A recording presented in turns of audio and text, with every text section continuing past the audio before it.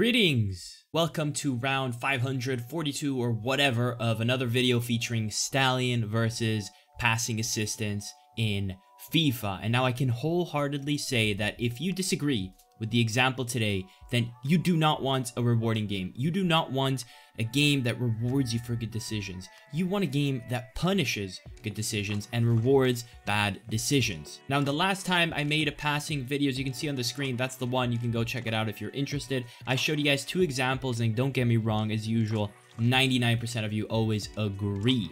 However, in the small minority, the devil's advocates of the world weren't having it, especially with the first example. Now, I won't over it again, but if you're interested, definitely go watch that. It's a good prelude to this. Today, though, we're going to be talking about this pass right here with Adama Traore, and keep watching because I will break this down until there's absolutely nothing left. Now, first things first, before I break down the usual arguments that people try to use against me when I bring about passing clips like these, let's look at it raw. Let's look at it ignoring all the arguments, all the variables. We will get to all of that, but all in all, I believe it doesn't matter. At first glance, in this scenario, in this case, there shouldn't be a variable, a stat, a chem style, or anything in the game for that matter that allows for what happens to happen. The reason is because here I am tracking my opponent. Right here, I'm Varane, and I'm tracking this way. Now, the reason I'm moving this way, guess what, is because my opponent's runner is also going that way. This is non-debatable. The runner is clearly going in this direction. I don't care if my opponent has a crystal ball that tells him the future up his eyelids. If you decide to pass here in this moment, the pass should follow the run. The pass should go this way. Also, please, for future references, stop tagging me in examples like these, telling me to select my fullback and run upwards as a means to sort of resolve this issue. The run is central near my center back. It makes sense to select my center back and to start with my center back here. Also, there's no guarantee it would stop this. Do not underestimate the assistance in this game, and even if it did, this is a video to showcase what happens in these scenarios after taking these set of decisions and why I think it's wrong. It's not a video of please help me defend this, okay? I'm not looking for that. I'm looking for EA to see this and stop with this nonsense. But anyways, as I explained in the previous passing video on how the game computes decisions, this pass would have actually gone this way. That is the direction I had tracked and predicted based on, the run. It actually would have gone that way if I would have been slow to select my Varane and I would have remained upwards and I wouldn't have tracked it. The ball would have actually then be played this way. That is simply how the game works. It makes the ball go where the defender isn't so that the bad decisions can work, and that's so that defending manually is useless. Because again, here I did the right thing and I tracked the run. I stayed parallel to the runner so that when the runner would have received the ball, I could have been there to tackle him. But as we can see, the ball doesn't go where the run was. In fact, the run was this way, but the ball, as you can see, ends up going upwards. And alongside with that, the run changes only after the pass is made, but more on that later. But his runner changing his direction only after the pass is made is essentially the game baiting me. And now at this point, we're at a very similar point to where we were in my previous passing video. This is where all the devil's advocates of the world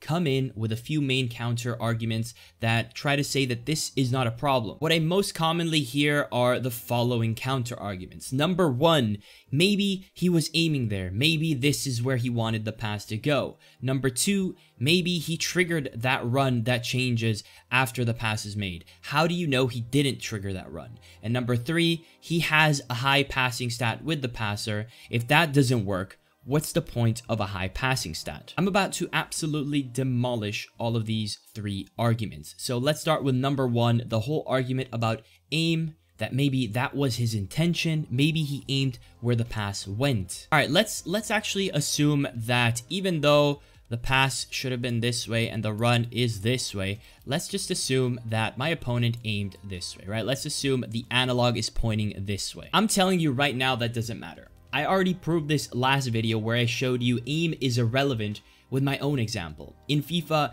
you're merely aiming to tell the game what player you want to receive the pass.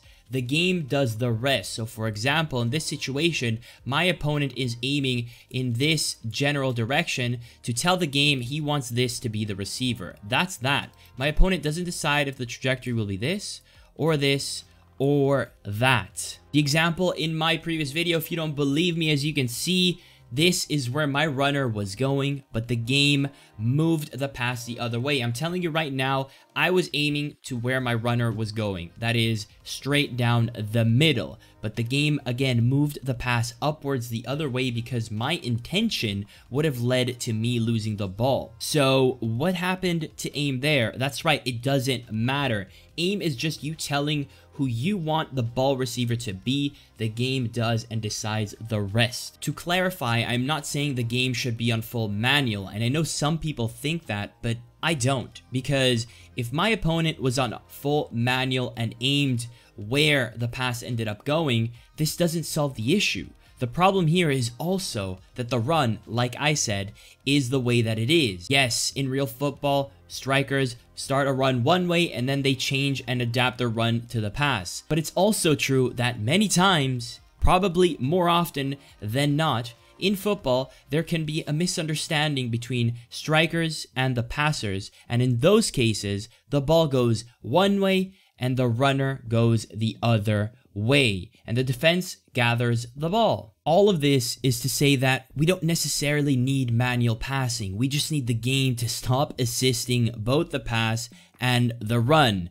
My opponent didn't trigger his run upwards, and I'll tell you why later. What my opponent did is he decided to pass to this player in this moment when the run was this way. I correctly read that and tracked the run, and so the pass should have also gone this way. End of story. It's really just that simple. Argument number 2 is the argument that maybe he triggered the run upwards. How do I know he didn't? First of all, runs that are triggered in FIFA do not look like that. Those are only runs that happen by the CPU themselves. Runs that are triggered by us as humans with the L1 button and the use of the right stick are linear. Second of all, and most important, you can trigger a run and then after the fact, you pass. Here, however, it is clear as day that the run changes only after the pass is made. It is therefore impossible that he triggered this curved run before the pass because it happened after the pass. That's it. It's really that simple. Anyone who has spammed and played around with the manually triggered runs feature hundreds of times, the same way I have hundreds, if not thousands of times, would have known the difference. Anyone who knows would have known the difference. Not to mention, this has been happening for years, guys. Long before manual runs were introduced. It is not a new aspect of the game, and don't let a new feature just act as an alibi or as a distraction to what is really going on. Number 3, the passer has a high passing stat. If a passer who has good passing stats cannot do that, what's the point of a good passing stat? Well, first of all, what's the point of playing then? What's the point of me tracking this whole movement with Varane on a shadow chemistry style, which makes him a defender with very good defensive awareness and very good interception, but he doesn't turn and get locked onto the pass the way his striker does? It goes both ways. Why are my defensive stats not counting for reading this correctly? Why does his passing stat trump my defensive stat? And that's just to play on your own argument. But overall, I would agree that good passers should have nice, clean, fast, crisp passes, but that's it. That's the extent it should go to. At that point, anything beyond that should be decision making. They shouldn't cheat just because of a stat, and this is the game cheating me. Second of all, and arguably most importantly, what are we even talking about? This is Adama Traore. Adama Traore with 72 short passing, 54 long passing, 67 curve, and 69 vision. Yeah, that one. Oh, he has a Deadeye Chem style, you say, that improves his vision to 79, his passing to 87, short passing, by the way, and curve to 72. First of all, does this whole situation look like a short or a long pass to you? Second of all, look even closer. You see that? Yeah, you see that? That's his left foot, ladies and gentlemen. Adama Traore is a right-footed professional football player who on FIFA 21 Ultimate Team has been given a 2-star weak foot. 5-star weak foot is the best. At 2 stars, you're one of the worst with your left. Okay, you basically don't have your left leg. That means even if that is a short pass, even with the chemistry style of Deadeye, that's not actually 87 passing. I don't know the exact negative multiplier a 2-star weak foot has, but that's not going to be more than 60, assuming it's a short pass, okay? Assuming all the other visions and things don't play into it to lower that even more. So I don't even know what you're talking about with this whole stat thing. And if that's still not enough, and you want to go one step further and say that stats are not absolute, there are exceptions, and maybe I was just unlucky and that was the 1 in 100 times that pass works with Traore, then you're out of your mind, bro. Like I said, this pass should never play out the way that it does because I proved he didn't trigger the run, and I proved it makes defending redundant because marking a run is useless when the run changes after the pass is made.